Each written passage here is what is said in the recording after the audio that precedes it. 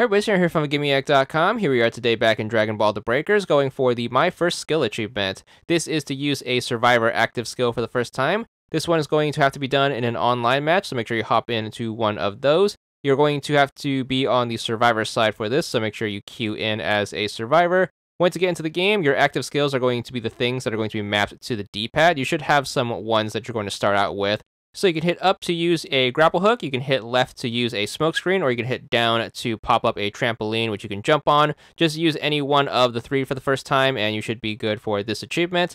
There it is, it's going to be for a 15 gamer score, and that's all there is to it.